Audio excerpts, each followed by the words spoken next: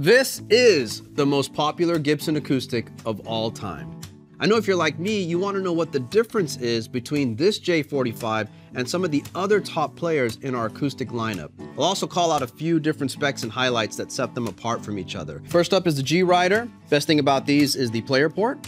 So you have like a personal monitor right in your ear, which I think is fantastic. Next up is the Hummingbird, one of our classic staples. This one is from our Faded collection. Notice the square shoulder. That's gonna give us a little bit more bass and a little bit more volume.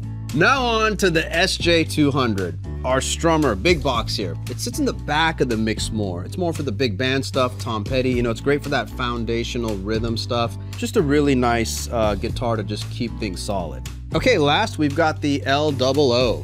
Smaller, tighter, more focused. You know, great for smaller frames, for kids. It's a great travel acoustic, good alternative.